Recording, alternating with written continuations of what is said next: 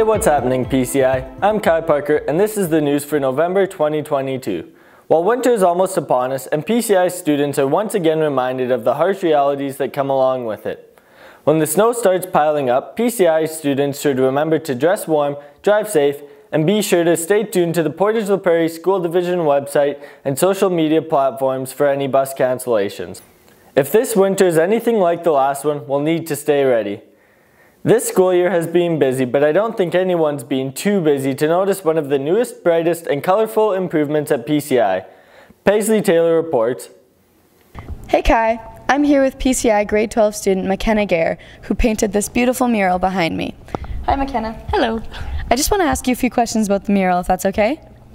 So, where did this project originate from? Ms. Smith approached me last spring to create a mural for Ms. Berthlet and Sources of Strength around the theme of trusted adults. Awesome. And where did the design idea come from? The original design that I had planned was for the giant behind us to represent a trusted adult and to have a bunch of forest animals and aquatic animals represent students. But in the end, me and the rest of the collaborators, we came up with this design. Cool. Well, it looks really good. Who was all involved in helping? Ms. Smith's art students were huge contributors. There were about 10 of us that worked on the mural for 2 months to finish it.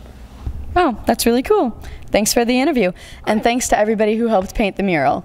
Back to you, Kai. Thanks, Paisley. What a great addition to our school. Big Brothers and Big Sisters is looking for PCI students interested in volunteering to be a mentor to elementary students. Whether you're working towards a volunteer credit or just looking for experience for your resume, volunteering just 1 hour a week of your time playing games and becoming friends with an elementary school child can be a very rewarding experience. If you're interested, stop by either office for more information. Well, November is the month of the year that we all take time to remember the people who gave and dedicated their lives to keeping us safe and free. PCI's Remembrance Day service is on November 10th and always includes PCI students as the color party at the ceremony. We caught up with one of these students to learn more about the color party and the cadets program. LJ Sason reports. Hey Kai, I'm here with PCI grade 11 student McKenna Sharp, a member of the Portage Royal Canadian Army Cadets. Hi McKenna. Hi LJ. So how long have you been part of the cadets program and how did you get into it? This is my 5th year in the cadet program, and I joined after hearing my older brother's stories of being a cadet and his experiences, and it just sounded very interesting and engaging, and then when I turned 12, I decided to join. Alright, so what exactly is the color party and what role does it play in the Remembrance Day service? The color party is a part of the parade when the cadets march on the flags. The flags are the provincial flag and then the Canadian flag as well, and it shows a huge resemblance in Remembrance Day, and it's very important to represent the country and those soldiers who have fought for us.